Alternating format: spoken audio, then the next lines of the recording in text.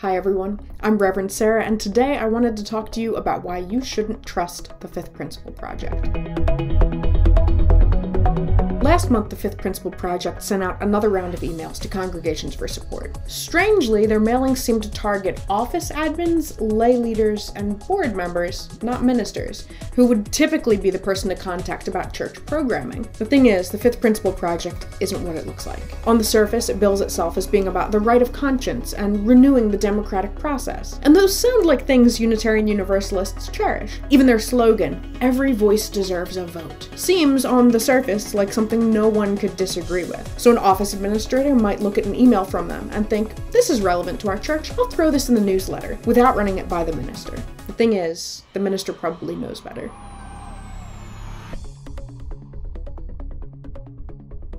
The Fifth Principle Project was founded by two white men who are upset about our denomination's racial justice work.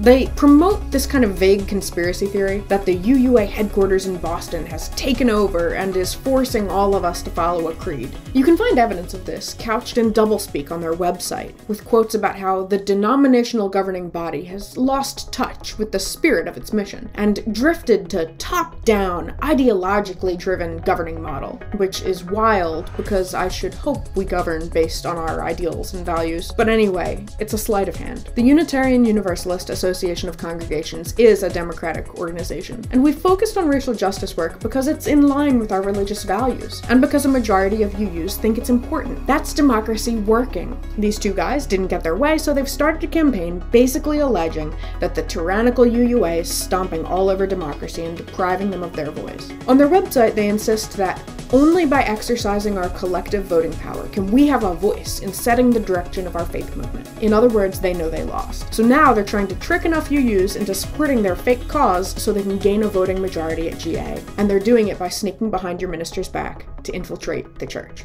Yes, they have been told by ministers that what they're doing is not okay. I think the real work of the Fifth Principle Project is to start conflict and promote white nonsense, and ultimately to tear apart the denomination, which is why I made this video, to warn you not to fall for their emails. Even if you're not sure about all this anti-racism stuff, you can be pretty sure that this group is not trustworthy, and I don't think they have the best interest of your church in mind. I hope you're all staying strong in your faith and involved in your church. Take care for now.